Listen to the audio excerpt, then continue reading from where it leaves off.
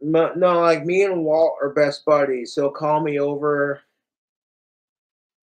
and like, sometimes I stay the night at Walt and Angie's just hanging out with Walt, watching TV and bullshitting the breeze. And it's just like two kids at a sleepover, dude. It's beautiful like that. You know what I'm saying? Fuck sickos.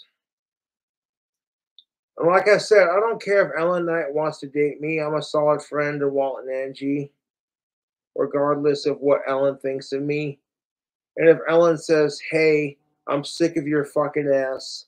I want you to leave me and my family alone," I'll do it. If Ellen's truly sick of my ass and she's creeped out by me hanging out with her parents, I'll I'll leave.